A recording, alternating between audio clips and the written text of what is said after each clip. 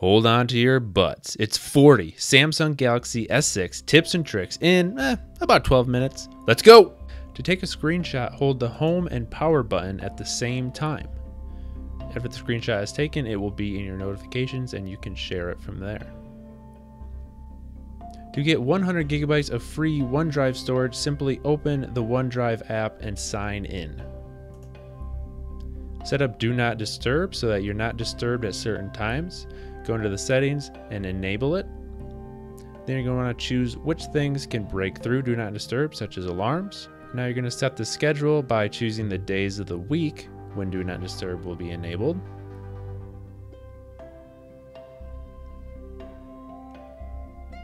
And also the time of day for it to turn on and off.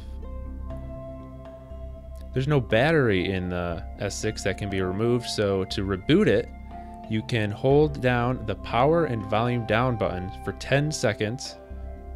Now the device will turn off and it will reboot without having to pull the battery. To use wireless charging, buy a wireless charger and set your phone on top. If you don't want to buy a wireless charger, you can use the fast charging cable that comes with the phone. Use the Smart Manager app to check up on your phone. In the battery section, you can see battery usage, and you can also put it in the power saving modes, which we will talk about later. In the storage section, you can see which things are taking up the most space and get rid of unnecessary data. The RAM section allows you to kill apps, but we don't recommend you do that very often. And in the security section, you can see if there's any unauthorized system changes and enable Samsung Knox. Enable ultra power saving mode to get every last drop of juice you need. Go into the battery settings and enable it, and it's going to turn off anything that's intensive and put your phone into a black and white power saving mode.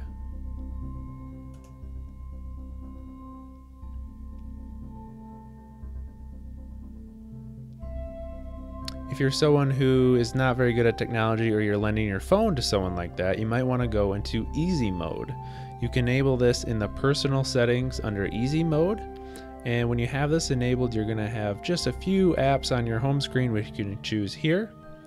And it will also allow you to add speed dial shortcuts to make quick calls. There are a bunch of gestures on the S6. One of them is called Smart Stay, and when you're looking at your phone and Smart Stay is enabled, it will not turn off. Smart Alert will remind you of missed calls or messages when you pick up your phone. Direct Call allows you to call someone who you're having a conversation with in a text message. All you have to do is just put the phone to your ear. And you can also mute your phone by flipping it over or putting your palm face down on the screen. To remove the Flipboard widget, just pinch out on the home screen, swipe over and uncheck it.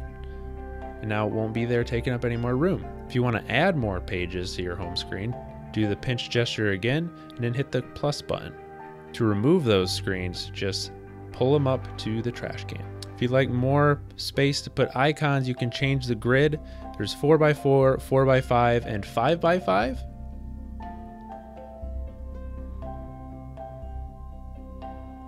To customize the toggles in the quick settings, hit the edit button and just drag and drop and rearrange to your heart's content.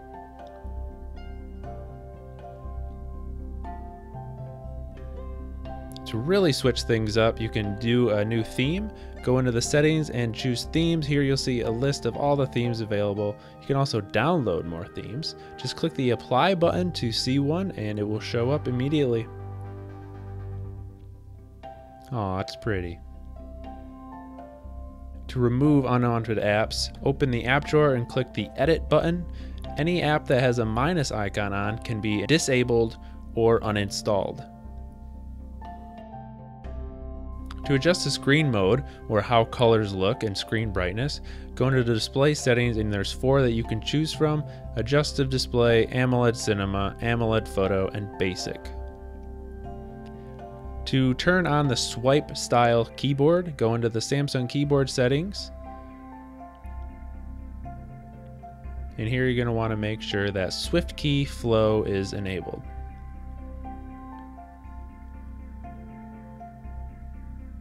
To use two apps at the same time, click the Recents button and then tap the icon in the window of an app.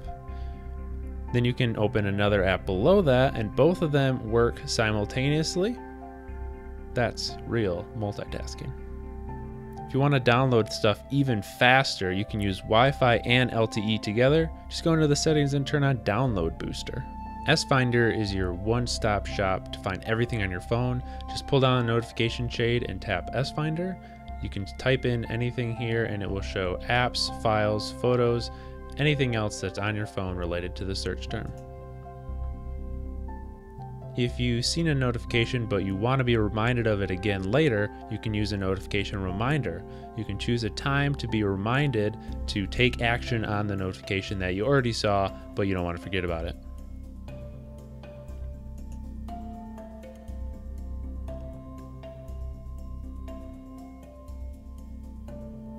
Make typing even faster by adding shortcuts to the keyboard. Go into the Samsung keyboard settings. And when you make a shortcut, you're going to type a short phrase, for example, my email.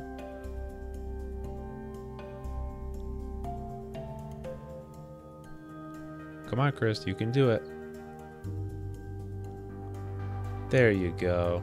And then for the expanded phrase, it can be your email address. Now every time you type my email, it'll autocorrect to your full email address. Auto track your subjects when you're taking a video to keep focus on the people that you're filming. Open up the camera and go into the settings.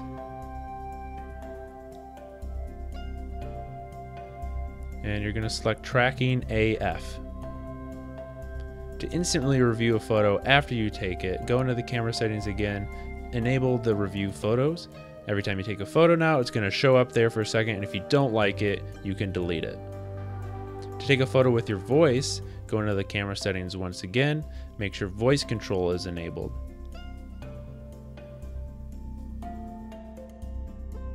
Now you can say smile, cheese, capture, shoot.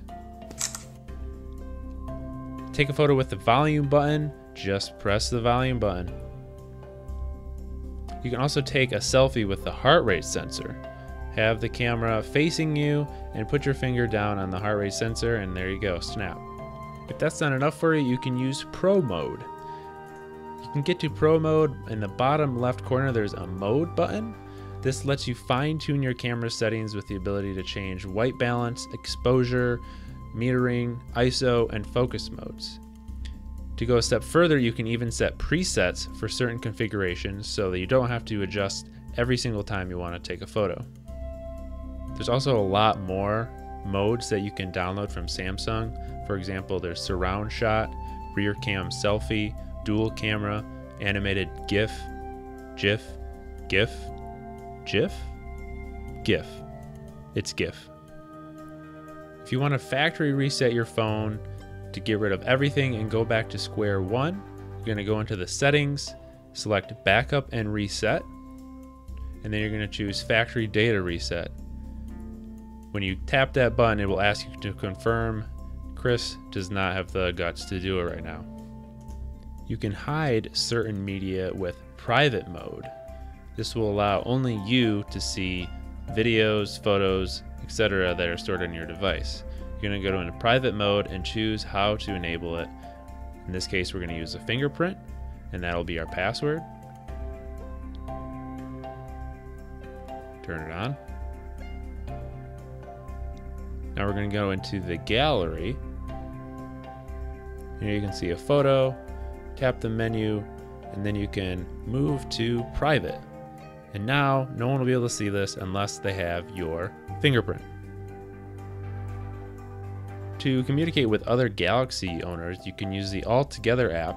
This will allow you to communicate with anyone who has a Samsung Galaxy on the same Wi-Fi network as you. You can chat, send photos, share files, stuff like that.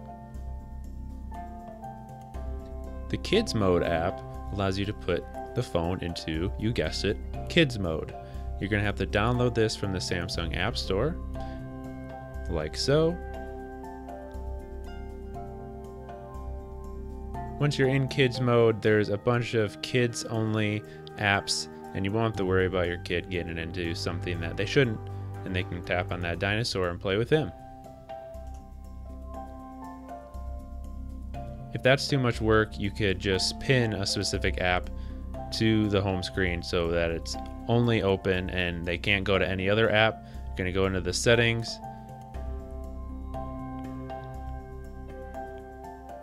pin Windows, turn that on.